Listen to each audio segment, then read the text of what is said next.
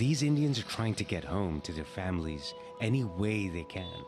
They've lost their jobs in India's cities because of a strict lockdown in place for nearly 2 months.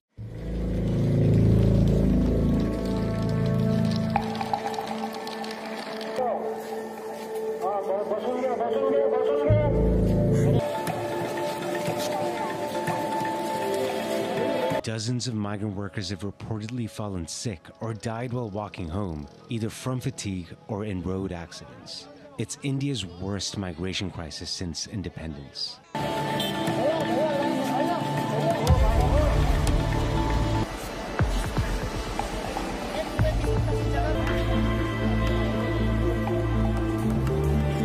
Many are placing the blame on the government of Prime Minister Narendra Modi.